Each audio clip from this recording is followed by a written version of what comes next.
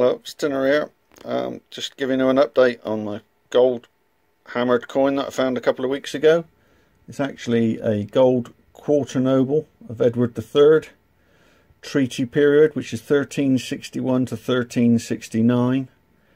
It has a crescent over the shield and it has a quatrefoil in the centre of the reverse, which makes it quite a rare type of this kind.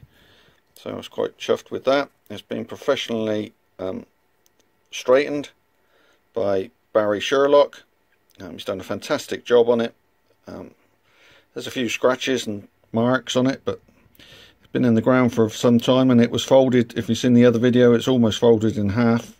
So Barry's done a great job. They don't come up very often, so I'm very, very happy with that. As you can see, the crescent over the shield. One very happy bunny. Thank you very much. Don't forget to press the subscribe button and like. Look forward to the next. Happy hunting, good luck, cheers, Tinner.